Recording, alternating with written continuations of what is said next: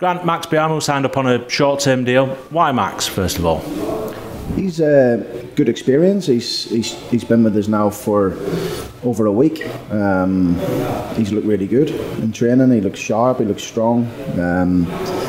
He's physical. He can get a hold of the ball for us and things like that. So I think he's a good foil for us. I think we can certainly help him get fitter. You know, he's not obviously 100%, having not played for a while, but we've got good people here, fitness coaches and physios who can, and obviously in the training methods that we use, we think we can get him up to speed quite quickly, and hopefully has a real impact, for us for the remainder of the season.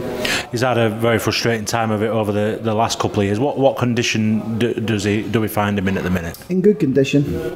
He's in good condition. We've had his body fats done, jump testing, fitness testing, sprint testing. He's one of the quickest in the team. I think we clocked him at 9.8, which is really quick. I don't think we've anybody as quick as that, apart from maybe Deji Satona, who's out on loan at Boston. But so he's in good nick. But it's obviously just the games. It's the fitness that you need from games, and the sharpness from games that is going to be the next stage for him now. So we'll build him up nicely and work closely with him to try and get him as fit as possible.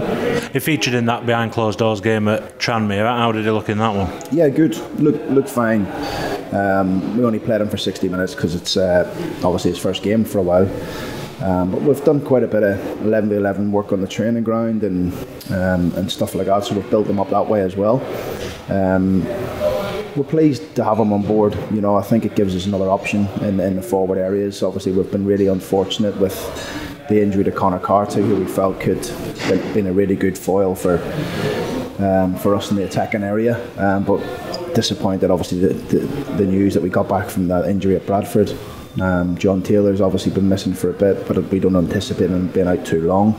And it also gives us an opportunity for the likes of Jack Goodman, Tavunga Kalea, two of our young attacking players who we think highly of, to go out and get some games. So I think it's a win-win for everybody. How did it come about, the move? Well, I knew he was available, but we found out about it and we got him in. And he was pleased to come in. You know, he had been training with one or two other clubs, and just to keep his fitness up. So not only just this week that he's been training with us, he's had weeks before that of training with some clubs just to keep his fitness levels up. So once we came in, obviously I knew Zane had known him. I spoke to Zane about him. Zane couldn't speak highly enough of him. Everyone who was spoken to in and around the Coventry at the time he was there speak really highly of him, from his leadership skills in the changing room, his personality, and him as a football player. You know, he's different to what we've got in the attacking area, and he'll certainly add a different dimension to us. Zane can almost offer a bit of a template for him to sign at a similar time last year on a short-term deal. Then he sees that extended and had been a big part of it before his unfortunate injury. Yeah, absolutely, and I mentioned that to Max as well. I think the most important thing really is us to try and help Max to get fit, and for Max to try and help us and keep us in a good sort of vein of form. So for both of us, it's a good deal for everyone, I think, concerned. His experience, his know-how, his level of understanding of the game, when to run, when to hold it, positions to pick up. And also adding that experience and that know-how onto some of the younger players that we've got as well. So he's a proven player, Max. He's obviously just been unfortunate with some of the injuries that he's picked up.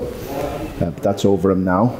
All he's looking forward to doing is having a decent run to the end of the season, get as many goals as he can, and hopefully in the meantime we can get him as fit as possible.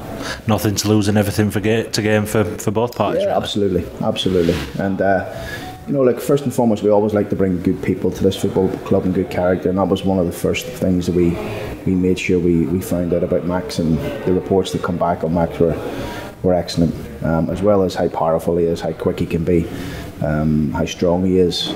These are things that we obviously know he's got, but it's just about us making sure that we get him as fit as possible. It takes a bit of time, of course, but he's certainly ready to help us in the short term as well, which is great. You mentioned Jack Goodman and Tavonga Kalea, both of them joining Matlock Town for the remainder of the season. You spoke before about giving them an opportunity to go out and play games and having a bit of a more lengthier period than just month by month. So this seems like a good move all round for both. Yeah, it's been a little bit frustrating for some of the younger players like Jack DeGrucci and Tavonga Kalea. They've had quite a few loans now and they don't seem to really get a run in the team, and that's something we need to do. We need to sit down in the summer and make sure that we get better for next season, particularly the younger players that we send out on loan, that the planning's better. You know, we're not just willy-nilly sending the place, and we don't do that anyway, but it just seems like every club that they've gone to, they play the first, the second game, and then they don't get a sustained run, and they end back with us after the month. So Jack obviously different. Jack hasn't had